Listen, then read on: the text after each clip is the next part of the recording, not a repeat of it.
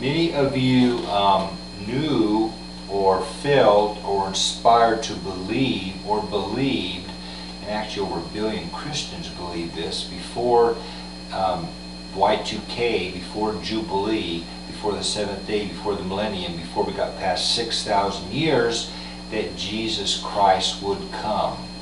And at that point in time, most of you that didn't know about Ted were still looking up into the sky, and we're still believing he's going to come from the sky in the clouds, surrounded physically by angels or hosts with wings. Okay. Well, first of all, they don't have wings. That's a metaphor for their spiritual ability. Therefore, they don't have the ability to fly in the sky. They don't have the ability to stay up in the sky. They don't have the ability to float in a cloud.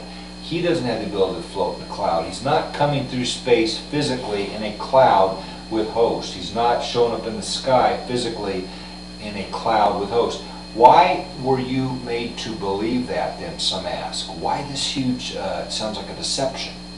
We call this misinformation from God and the host. It's not a lie, it's legal misinformation that's not considered a lie or deception. And we did it for good reasons. And the reason was a huge security cover-up that on this coming, that was a nativity again, he would not have huge security problems and be murdered or assassinated or abducted while growing up. Therefore, for 37 years before the 40 days and 40 nights started, Ted did not know who he was. Now in retrospect, he looks back, yes, he was given enough hints. There were definitely hints given to him in retrospect, but he didn't know it growing up. He didn't understand it for 37 years. And after the 40 days and 40 nights started, he understood, it's me.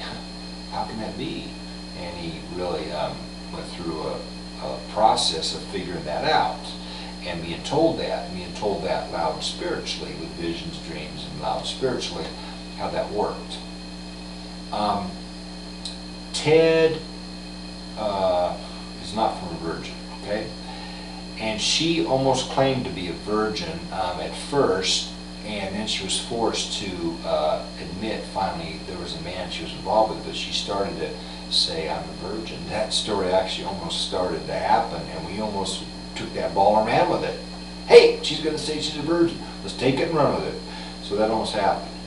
She was enormously upset, enormously suicidal, because Satan and demons were going after her because they knew that she was probably carrying the chosen one. And he was chosen after he was born, actually, because we want to make sure he was a healthy baby boy. Okay, that's another long story.